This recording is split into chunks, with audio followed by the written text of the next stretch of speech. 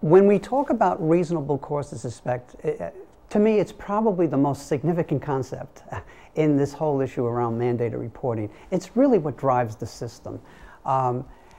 Reasonable cause is based on the mandated reporter's own rational observations, their professional training, and experiences. I think maybe another way of looking at reasonable cause is to kind of deconstruct this phrase. When we look at reasonable cause, it means that you can consider the possibility that the child that has come before you may be abused or maltreated.